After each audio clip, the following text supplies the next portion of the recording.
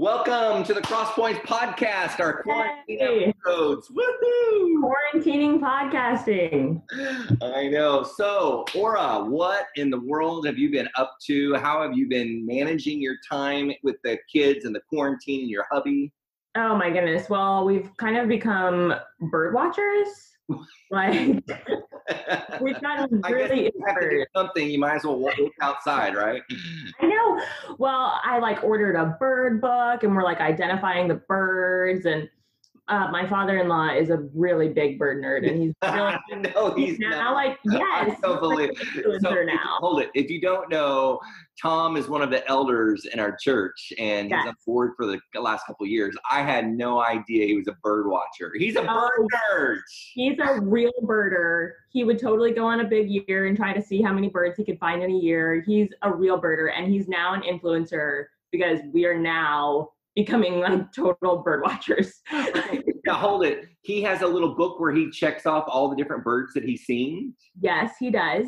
And do you know how many he's seen? He's seen 23 in his backyard. Okay. And we are determined to beat his number. Okay. Well, because I'm thinking 23 is not a whole lot. I mean, what do I know? I am not a bird nerd, so. Yeah, that's only something that a non-bird nerd would say. I mean, you probably see 3 of the same species over and over and over again.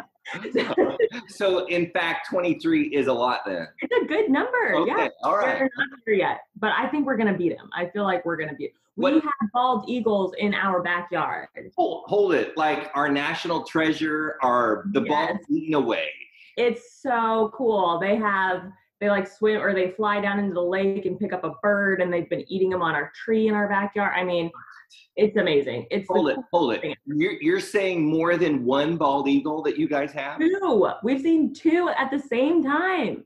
That's crazy. It's so cool. I didn't even know bald eagles lived in the state of Kansas. I know. I told our girls that we were super American. I was like, you guys have no idea how American we are.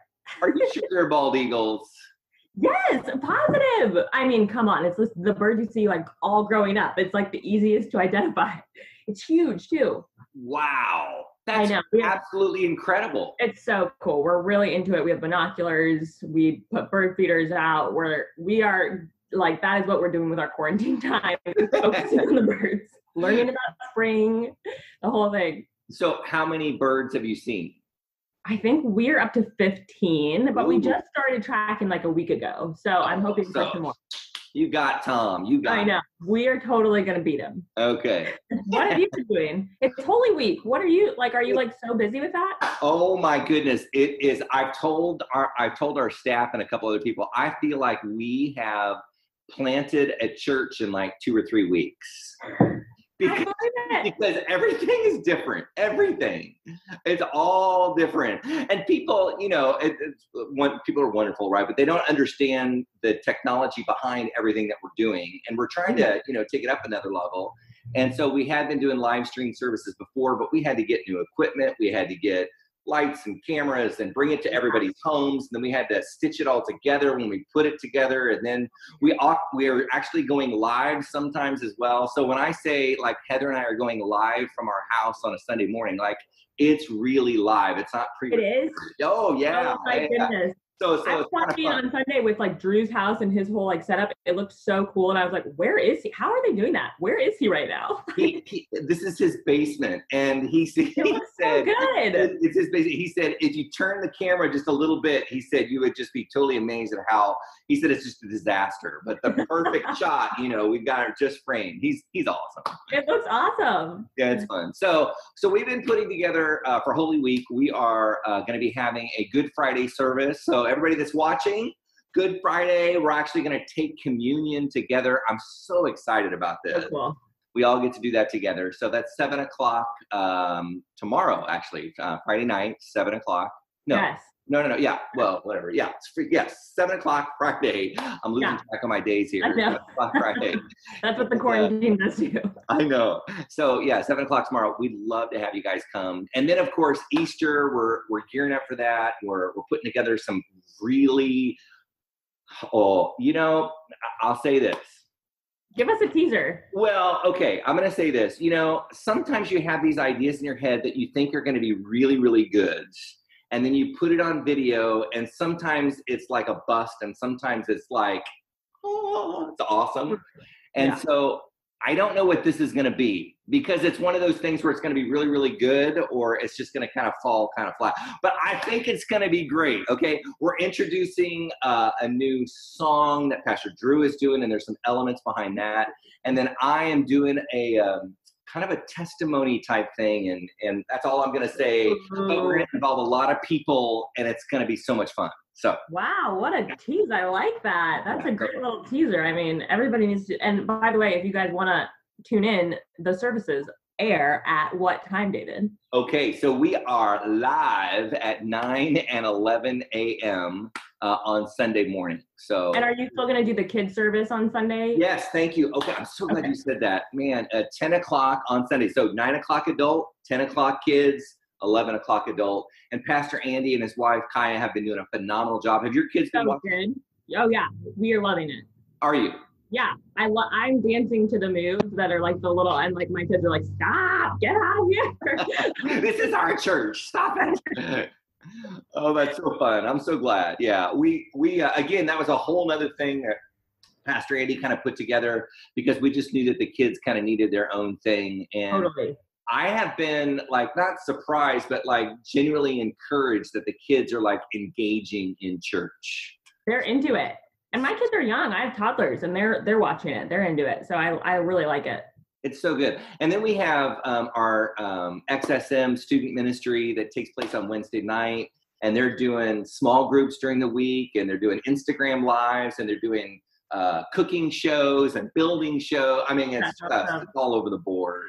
It's crazy. Wow, we are totally online churching it, and we are thriving. Yeah. Oh, I mean, I feel like we're really connecting with people, and I think obviously, you know, in order to connect with people, people have to connect with us too. So we just encourage people to go online and really click and watch and engage. And I'll say that one last thing too. I just want to say, especially for our Sunday morning services, I was talking with our staff, and we were just trying to think of ways in which we can get people to really engage on a Sunday morning, so that they're not just watching like Netflix, right? Because church is not Netflix. You don't just binge, you don't just watch, right? And so Heather and I this Sunday, we just said, hey, we want you to stand up, lift your hands, really, you know, sing, act like you're in church, because you are church. The church isn't a building. And so Pastor Nick said, you know what? I was one of those who was guilty. I'd be on the computer typing or doing, you know, trying to, you know, multitask. And he said, I stood up, I put my hands in the air, and I just started worshiping. He says, I felt God's presence in a really powerful way. So we're trying to challenge people, engage, don't spectate, participate. Don't spectate. Well, we are planning on Easter to dress up, put on our Easter hats, dress up for the service, for the Easter service in our own house. I love it. I love it. I want you to take some pictures. We will. We will. I always like to wear a big Easter hat, so. You know what we should do? I'm serious. This is so good. We should have everybody take a picture. We should have everybody take a picture. That was my son, by the way. At home podcast. At home podcast, everybody. We should have everybody take a picture of them in their Easter clothes. And yes, so tag it CrossPointsKC. I'm gonna try to have Jennifer start putting that out to everybody. Yeah, totally. Yes. Easter best. Put on your Easter best. Okay, so Orah, what are we doing today? Well, you know, you're at home, you're with people that you're with all the time, you're running out of things to talk about. Why not come up with some fun, odd conversation starters? I like it. In their own home. So we're telling everybody you could use some of these questions that we're going to be asking each other to help with some of your conversation starters. I think it'd be kind of fun. Just liven things up, you know? Okay, Orah, so you are going to go first. Oh, okay. we didn't talk about who would go first, so I'm throwing it on her. Okay, so Orah, here's my first one. We can kind of go back and forth, okay? Deal. But here is my first conversation starter with you. And the question is, What old person things do you do? Everybody has those, and I don't care if you're 80 and you're watching this, right? I mean, everybody has this quote old person thing that they do. So I mean, other than bird watching. It's true. That is. I am an old soul. Like I DVR Jeopardy. That's a great Jeopardy? I put it on my DVR. I love watching Jeopardy. You do not. Come on. Jeopardy? I love Jeopardy. Sometimes has that been on the air since like 1950 something? Or what? I know. It's so good. They know what's working. It's like still going. That's why it's still going. I like to embroider.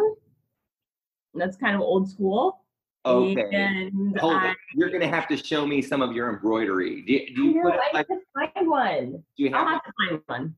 Okay, well, we'll find one. Do you like do it on those circle things? And I'm going to circle things, and some things I just like personalize, like in my diaper bag. I like personalize all these bags that say like diapers or clothes or whatever, and I just embroider cute cursive on it and stuff. Okay. Like that. So those are probably like some really, I mean, I'm a reader. That's kind of an older. Oh, and word searches. I'm really into word searches right now. Now, are you talking about like you have a piece of paper and you're doing word searches? Yes. Oh, look, you have it right there. Word searches. I have a couple books of these, and I'm zooming through. I mean, like this is quarantine life for me right now.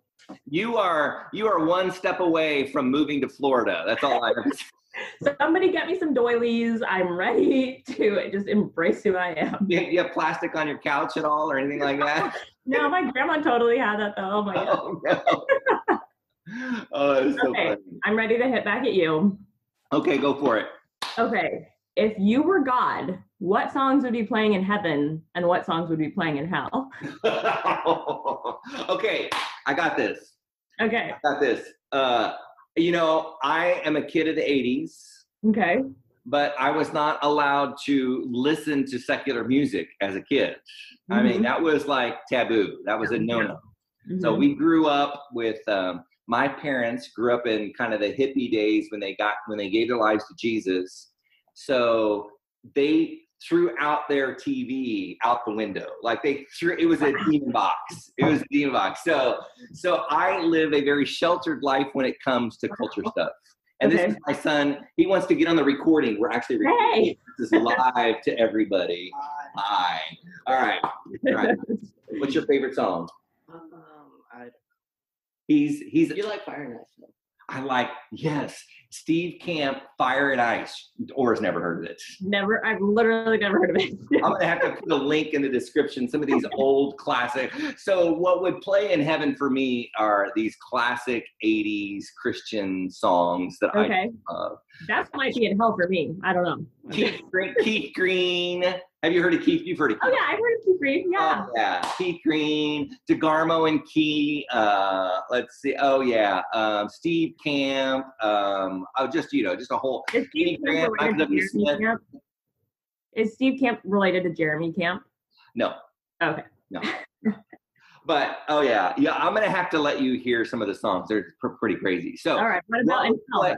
Now, okay, what would play in hell? The songs I think would just like, Ethan wants to be a star today. So he's okay.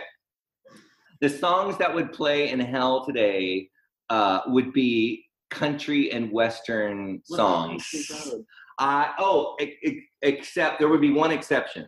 Okay. Okay, because this is a song that we've been singing on some of the walks that we've gone on in quarantine. Wow, okay. He takes his phone and we play, what is it called? Country Road by John Denver. John Denver. Oh, yes. I know that song very well. Exception. But every other country and Western song is not piano. Oh, that's not country and Western. Oh. Yeah, okay. All right, so Ethan, you're going to tell us what would be your songs that you would want to play up in heaven all the time? I don't know. Piano. He loves piano. Oh, yeah. A nice little instrumental. That feels very heavenish. I'm down with that. He's actually learning how to play the piano. So they say this is like the prime time to get a new hobby and learn the piano, learn a language, learn an instrument. I'm on board. It's true. Okay, Ethan, we're going to ask Orah a question now.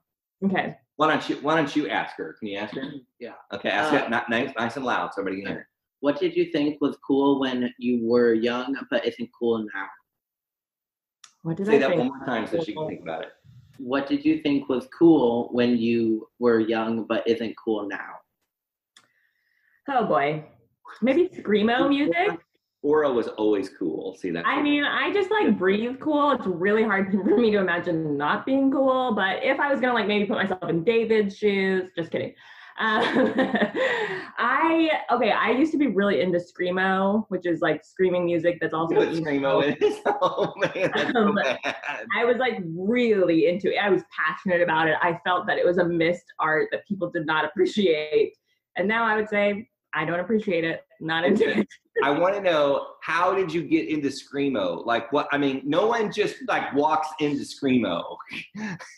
I think it was also like like it must have been more popular, like widestream popular. I don't know, but no, I don't think so. Hawthorne Heights. I was like really into this band Hawthorne Heights, and there was like a Christian version of that, almost like Falling Up. Did like a little bit of screamo vibe. There's no such thing as Christian screamo, or I'm sorry. Listen to Falling Up, see what you think. We'll put a link in that one. Falling Up. I don't know that one. Okay. All right. Okay. Yeah, so, like that's my answer for that. That's pretty good. So, she's kind of already, doing things that are kind of old anyways. I don't know if those are cool. She's got embroidery. Oh, I'm sorry. Okay. They're still cool, David. Okay. What fictional character would you want with you during quarantine? What fictional character would I want in quarantine with me? Yes. You can answer too, Ethan. Feel free. I know, I'm thinking. Yeah, are you thinking? Okay. I think I have an idea. This is going to be, I think this is going to be good. I would want, we saw Aladdin in the movie. Oh my gosh, and I want the genie. No, you hated Aladdin. I hated the movie. I absolutely hated the movie. Do you want Will Smith or you want the genie? No. I want the genie. I want Will Smith and the genie combined. I want that genie. That doesn't work out. So, come on, give me my dream here. Because I like it. He could give me all these wishes, and he made life so fun. It was like a party all the time, and I love a party. You're just being selfish now. Yeah. All right, I like that. He could really liven up quarantine time. That's a pretty good answer. Yeah. Ethan, what do you think? Who are you thinking of? I still have no idea. You're still thinking. Okay. We'll let him keep thinking about that. Yeah. I feel like the genie's a good answer, though. Yeah, right? I just think it would liven things up. So. Yeah, totally. Yeah. I like. Okay, let me ask you a question now. Okay, this goes to another movie. Okay. But I think it's. Did you think of something? No. Oh, okay. I'm not. Okay, he's gonna pass on that one. Okay. Okay. This goes to another movie, and it's something that we're actually like living right now. Okay. Okay. I know. So here we go. Okay, I'm gonna say it.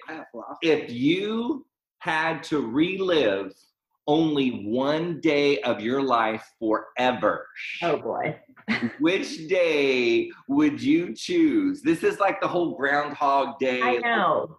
This has been in the news. I don't know if you've caught this, but a lot of people feel like they're living Groundhog Day because their days are just like so similar all the time. That is true. I'm not in church until 1. Okay. I saw like a funny like meme that was like an Amazon delivery saying it would be there on Wednesday, and the person was like, "When is Wednesday?" That's how it feels. Every day is the same. It is so true. Okay, what day would I want to relive over? Mm-hmm. A lot of people might say like when their kids were born. No, because I had to do the birthing, so absolutely not. Right. My wedding day, no, wasn't into. I mean, it was fine, but I would rather elope if I was going to do it again. We have never talked about your wedding day. That should be another podcast. Oh boy. Because yeah, I would love to hear, and I've done so many different weddings. I could share some kind of funny stories. So, oh boy, not sure, but I would not relive that day. Okay. I don't really have a day that I like, even in my mind would be like I would relive it over, and I would choose none of the days. Is that an option? 0 days to relive. So you would just pick some random day and you would just live it over and over. Yeah, totally. Not like a very specific day, just like a nice sunny day, maybe when we were home visiting California, you know, something like that. Orah, I'm feeling a little, I don't know, a little sad for you. I'm like, do you not have one of those days where you're like, oh, that was so good? I want to die. I want to go to heaven. I don't think I've had like a peak day. Say that again? I mean, I don't think I've had a peak day where I've been like, can we do this 70,000 times? I'd be like, no, let's move on to tomorrow. It was good. Great day. Let's have tomorrow. Okay. I guess that's true. Okay. So the follow-up question with that is, what's one day that you would like to like completely remove altogether from your life? Boy. Yeah. Yeah. Maybe like one of the graduations, like a high school or college graduation day, because they take forever. And you have to like just sit there, and it's not very fun, but like all your family's there, so it's a little bit stressful. And like I just like, no, I'm not really into those days. I think that's good. Sitting there and listening to all the names go off. Yes. Oh my. The names, and you're just like, it's forever. You're bored out of your mind. And everybody is bored. I mean, collectively, I don't know anybody that's excited about seeing. I know. Sorry if you heard that trash truck. Yeah, I brought a book to both of them. Like I was reading. I mean, it's so boring. What are you doing? Brought a book. The commencement speakers, and she's like, come on, let's go. I can see Orah with her book. Like, she didn't care. She's so cool. She didn't care what other people think. She's just doing her own thing. I just thought, like, you guys didn't think ahead. What can I say? About a word search. That's good. Okay, are you ready for one? I'm ready. Okay, this I think tells a lot about who you are as a person. How early do you like to go to the airport? She like going early. Okay. He likes going at like 5 a.m. Can I tell you something? I want to tell you something. Before 9/11, okay, I traveled all the time. Okay, I'm not kidding you. I was a missions pastor. I traveled international. I've been to, I don't know, 30 or 40 different countries all over the world. I knew airports. Dad, you can stop bragging. Okay, people know about that. Okay, so what a bragger. My goodness. Here. So, but the point is that I would always show up like maybe a half hour before the flight was to take off. Okay, yep. Okay, and sometimes I'd get there 10 minutes before. Okay, I like it. Living life on the edge. All right. Oh, and they always, what would happen is that they would always get you on the plane. It didn't matter what time you showed up. As long as you were there 5 minutes before, they would work really hard to get you on the plane. Okay. But after 9/11, everything changed. And they'll let you miss the flight. They don't care. Like, if you're not there, you know, a half hour early, you're not going on that plane. Yes. And so now I'm paranoid. And he knows this. So I'm always showing up a couple of hours early before the flight. Oh boy. Oh, have you ever missed a flight? Is the paranoia valid? Have you missed a flight? No, I haven't missed a flight. But there is like anxiety in me. Like, we're going to miss this flight. I've got to be there. Got to drop off the car. How long is it going to take for me to drop that car off and get my bags and get on the bus that's going to take me to the door? Oh yeah, the shuttle. You have to check in. You have to do your bags. Oh, yeah. Here comes the trash truck again. It's really loud. I'm just going to pass me here. Yeah. We're live, folks. I feel like that says a lot about your personality. That you do that. I don't know what it says, but it probably has something to do with your whole Enneagram number or something like that. I'm sure it does. Now, do you get a little nervous about flights and getting on the plane? No, not really. I'm a little, I mean, I'm very prepared. I'm like, I pack the week before, like very prepared kind of, but then I'm really like, we'll make it. It'll be fine. Like, if our bags come late, that's fine. So you're not stressed at all. You got it. I'm not really. No, I'm really not. I'm kind of just an hour before is kind of my, like, show up sometime an hour before. Well, that's good. Okay, here's a question for you. This is a classic question, so this is not very original, but people can still use it. Okay. All right, fair enough. What's the most embarrassing thing you did at school when you were a kid? Oh boy. I know, right? I don't get embarrassed. I am perfect in every way.